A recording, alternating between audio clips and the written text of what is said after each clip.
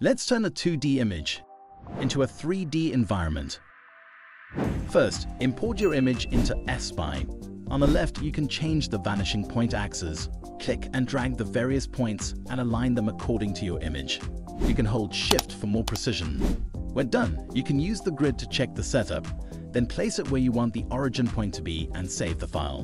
In Blender, enable the SPy add-on, then go to File, Import SPy and locate the file. Once imported, begin to add your geometry and align it with the image you've used. When done, add your image as a texture and connect it to the material output. Then add a subdivision surface modifier set to simple and increase the levels. Next, add a UV project modifier, set the UV map, and set the object as the camera. Set the aspect as the same as your image. You'll be able to find that in the details section of its properties. Now go and enjoy creating and editing unlimited new environments.